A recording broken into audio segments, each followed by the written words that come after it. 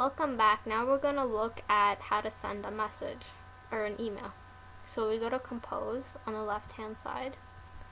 Now we get this message window. We type the email address that we want to send it to.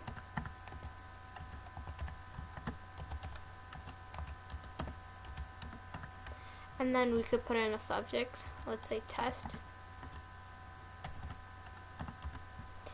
And then we can write some context, which we could write this is a test email.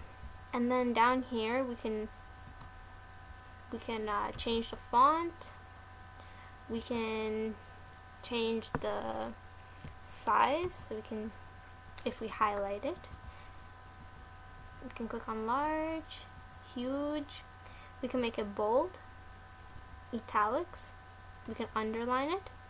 We could also change the color of it, so let's do blue.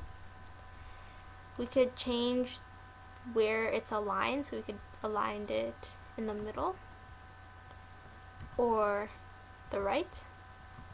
We'll just stick to middle for now. We could have a number list, bullet point. We can have indents, and this is for quotations. We can remove all formatting, so it goes back to this. Let's just make it bold, change the size and color purple. Or this is highlight. Okay, this one's background color and this one is a text color, so we can do green. And then we can attach a file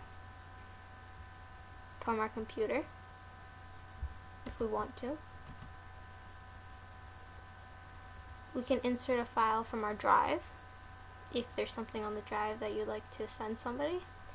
We can insert a photo, so this would be from, we can do it from the computer or a URL. We can insert a link. We can insert an emoji.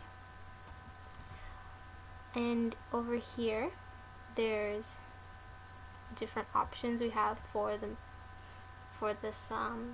email. So we can do spelling check, we could print it, we can do plain mode, label it, or we can put it into full screen. Here you can discard this email, and over here we can press send, and now it's sending, and that's how you send an email.